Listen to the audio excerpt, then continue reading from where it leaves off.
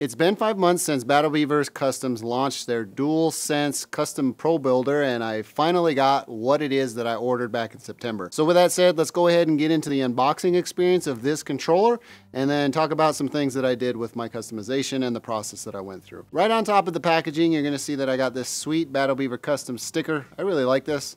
I'm gonna find somewhere to stick this.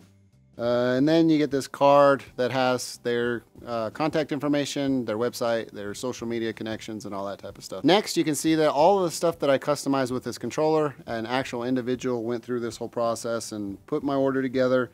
I did make some changes in the whole process. Their customer service, if you just email them, have been fantastic. I will say that they were really responsive. Even though it took them a little while to respond, they addressed every question that I had and all of the changes that I wanted to make with the controller that I initially ordered. They allowed me to make some changes to the aesthetics of it and all that type of stuff. So it's been a really nice experience working with their customer service. Here's everything as far as like support and thanks for all the stuff. So here's my order sheet, I guess, and it looks like I said, a person went in and filled this out. And then I did opt for the remap on the back buttons that I included on my build. These may differ insofar as like how you execute a remap process. So I'm gonna go through the process on how you remap on my specific controller. But because Battle Beaver Customs allows you to really customize what it is you want in your order, this may differ from what it is that you receive. I didn't get a case with it. Let's see what came in the box. It looks like the controller's in there.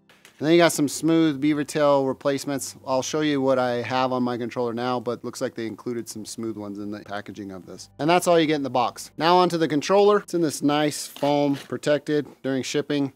And holy crap, this controller looks absolutely phenomenal. Let's talk a little bit about the design of it. I went with the soft touch black on the face plates, the soft touch mango on the directional, share, and action buttons, as well as the soft touch mango on the touchpad. I went with the soft touch carbon fiber trim, and I went with yellow thumbstick rings. Hopping around towards the top, I went with soft touch mango on the L1 and R1 buttons. These aren't digital triggers. And I went with soft touch black on the L2 and R2 buttons. These are digital clicks. On the back, it's just mango soft touch, and the soft touch adds enough texture to it to where I don't feel like this is gonna slip out of my hands. And I also went with 4 remappable back buttons in the standard and low positions. And then that's pretty much the controller in a nutshell. Let's talk about the primary things that are awesome about this controller. First and foremost is the increased thumbstick tension. I would say that if you've never had it, I would stick with the middle ground and go with increased thumbstick tension and not extreme. If you're gonna go extreme, it says that it gives guidance as so far as like having an extended or a longer thumbstick, because it does take a little bit more pressure and actual deliberateness in your movement. Another thing that you're gonna wanna note with the increased thumbstick tension is that it's a little bit harder to press. You know, I go with bumper jumper, so this press is my jump, and that helps a lot with like not having to touch any of the face buttons, because I remap one of my buttons back here to melee because I primarily play first-person shooter. So take note of that, is that the increased thumbstick tension also increases the pressure that you're going to have to push down. So if I bring in an OEM DualSense controller and try to show you on camera the differences in tension, that really doesn't communicate across video so well.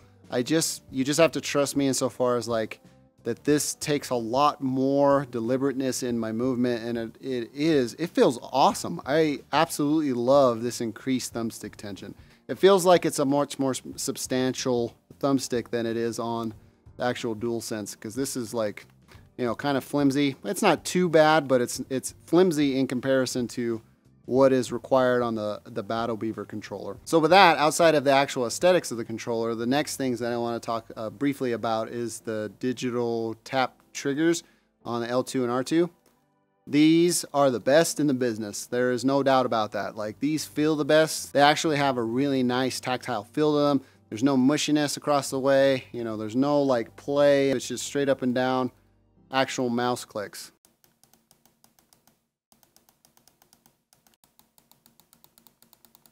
That's not to say that or take anything away from other competitors or manufacturers of custom DualSense controllers, but Battle Beaver does it the best. no doubt about it. One thing you're going to want to take note of, and probably maybe save some cost on if you don't primarily play first-person shooters, if you play sports games or fighting games or something like that, PlayStation 5 games are going to take advantage of the adaptive trigger that are built into the DualSense controller. And that gives the capability of kind of taking action or making gradual movements or something like that. And if you play any kind of like racing games or anything like that, this is what you want. I primarily play first-person shooters, so I want the quick reaction speed with this. With the DualSense though, if you remove the adaptive triggers, you lose all of that capability. So just keep in mind that if you want to play other games, then other games that are not first-person shooter, kind of skip on the digital triggers. I really love these digital triggers, and they feel great, and they add a lot to my reaction speed in first-person shooters. But I will say that it is difficult to drive or maneuver around in, say, Warzone, for example, and driving cars, because it's 0 or 100. You know, it's full pedal to the gas or not. I can't make gradual decisions on my triggers. So just keep that in mind in your purchase decision. So now on to why you would actually want a Battle Beaver controller. The ability to customize or kind of put the layout of buttons in any way, shape, or form on the back of the controller.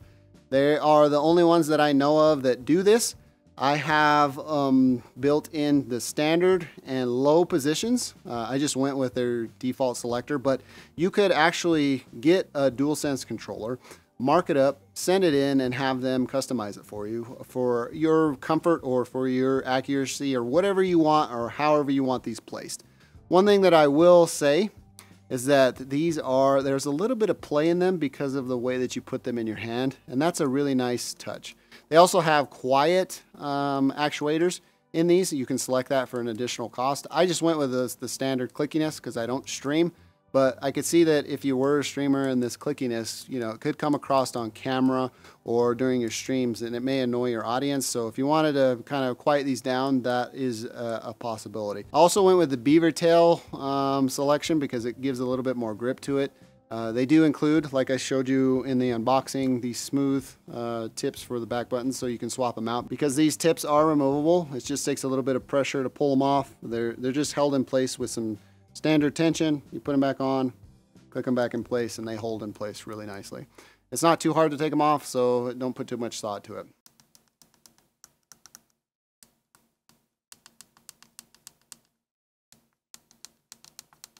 Talk about some things that I noticed in my initial impressions of this controller. If you have the DualSense charging station, this thing will fit and is compatible with it. So if you take this thing and utilize the bottom portion of the DualSense controller and place it on here, it will charge your controller no problem. Because of its design, it's based off a standard OEM. If you were to take something like, say, an aim controller, it doesn't fit in. And it will never, it's not compatible because of the back casing of this is not the standard OEM, and it is not compatible with the DualSense charging station, nor is something like Hex Gaming's because of the actual module.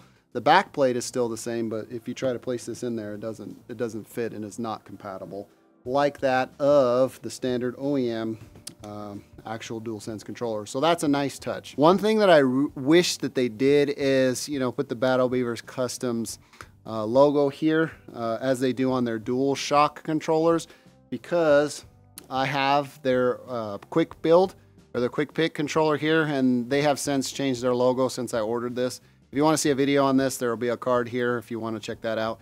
This is one of the best quick pick controllers that you could possibly get, insofar as just having accessibility to two buttons that are, you know, already kind of preset with no remap capability, and digital triggers and bumpers.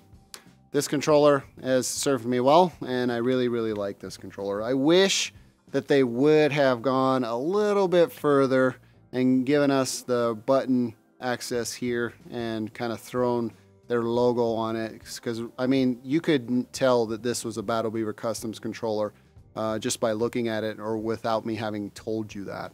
So that's something that I wish that they would have included. Okay, so let me talk to you a little bit about back button placement. If you want some recommendations from me in building your custom DualSense controller with Battle Beaver.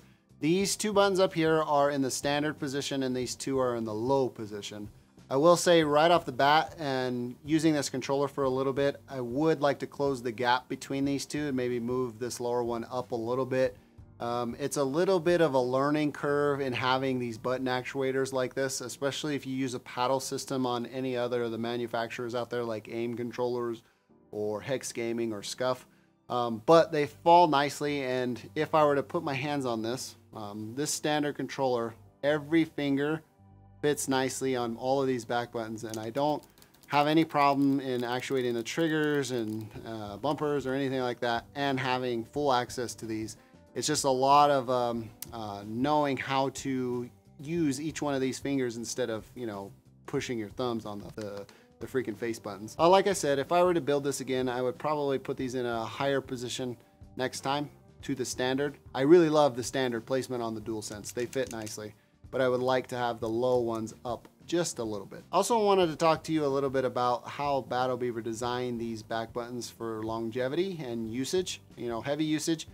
There's a little bit of play in each one of the buttons, and you can actuate it by just pushing one corner like that. And even on the inside here, you can push it and it'll actuate. I think they accounted for people pulling towards them as they actuate it. So if you look at my ring finger here, I'm actuating the button pulling towards or inward to the controller. Because I mean, you squeeze when you kind of press these buttons. And that's a nice touch. I think that's gonna hold up well over time. So if we sit quietly for a minute, I'm gonna give you a sample of the back button actuations. And then you can make an educated decision if you wanna go with the quiet actuators or not. Just, you know, go with these standard ones like I have here. So as I actuate them,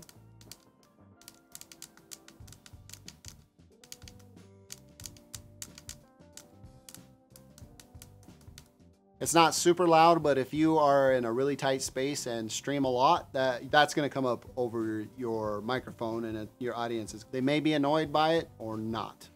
Just so you know, if you want to go with the quiet ones and you stream a lot, or you're going to use this for streaming, that's probably a decision I would make, is just go with the quiet membranes. There's also an inconsistent click with the back buttons, so if you pull towards you, it doesn't click as loud versus if you push it push down directly. It's a lot louder than if you kind of just pull on the trigger or pull on these button actuations. So now I'm going to walk you through the remap process on this specific controller.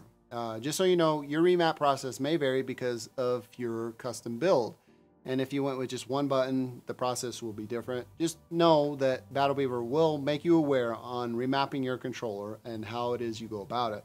So with that said, I'm going to walk you through the process on how I remap this one. Another thing to note is that you can remap any of the face buttons, the D-pad buttons, L1, R1, L2, R2, R3, and L3. All can be remapped to actuations on the back of this controller. So there's really no limitations on what it is or how it is you can remap this thing.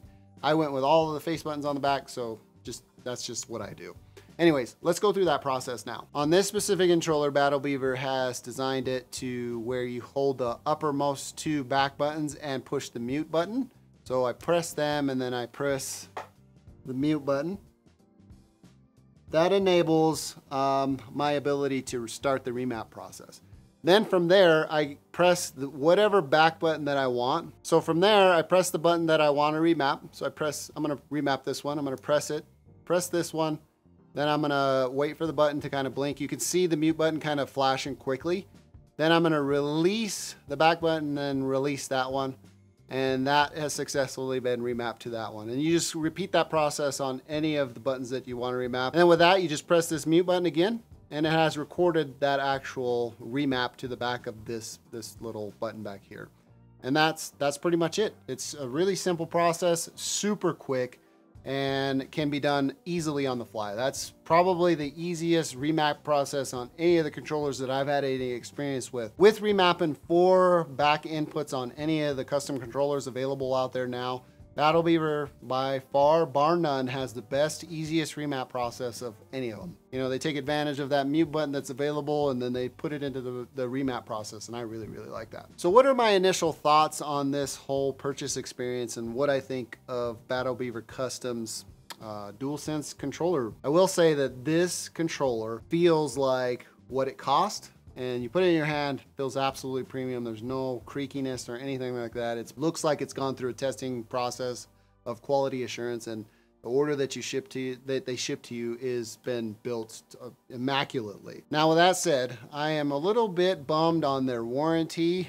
You have to pay quite a bit for a 120-day warranty, and it initially comes with a 30-day warranty, and that is probably the weakest availability of any of the custom controller builders out there, and it's very, very limited. I don't like that because of the experience that you are presented with. I feel like it should be more. Anyways, it is what it is. It's 30 days, and you want to pay a little bit more, it's 120 days, and that's it. Outside of that, I really like the increased thumbstick tensions, but I can see that a lot of folks will not like that. It takes a little bit getting used to, and with the press of them, it takes much more pressure than it does on like an OEM thumbstick. So if I were to offer any suggestions, is probably maybe pass on that and just get regular thumbsticks. I want increased thumbstick tension on all of my controllers because this is amazing. Outside of the warranty issue with this thing, I have no complaints. The cost is comparable. The quality and everything that they put into this controller is absolutely phenomenal. And I have no complaints outside of the warranty. I really love this controller and have enjoyed my short usage of it over the past 48 hours. It is absolutely phenomenal, folks, and you will not be disappointed, especially with the price that you pay. But with that said, you can customize everything on this thing. The back button placement in and of itself is probably the only offering that's out there. Correct me if I'm wrong down in the comments. I know I probably am, but with Battle Beaver Customs, you can put 4 inputs on one side, or 3 on one and one, or just have one, and then you can go with like touchpad buttons if you play claw and want to actuate another button there. There's just an infinite amount of customizability to Battle Beaver Customs controllers. Before I close, I have nothing to disclose. I purchased this thing with my own money, and I'm not affiliated with Battle Beaver or anything, but I will leave them linked in the description. Full disclosure, there are some links down there that are my affiliate, but the one that I'm sending you over to Battle Beaver is not. So I don't get anything from it. It's just directing you to the builder that I use to construct this thing. With that said, if you're interested in a full review of this thing, give me some time because I want to put it through its paces. I also want it to go beyond the warranty and tell you if it holds up, if I start experiencing any stick drift or anything like that with these increased thumbstick tension capabilities that I put on both of them. I'll save that for my full review and my long-term review of a controller. I gotta put it through its uses, folks, because without that, I mean, it's really not worth anything. And I'm also gonna spend some time in comparing it to other, main manufacturers and stuff like that. So make sure you subscribe. Well, that about does it for me in this one. If you enjoyed this video, please feel free to give me a thumbs up. If you didn't, you know what to do. Thank you for taking the time to watch. I'm Tomas, and I will catch you in the next one.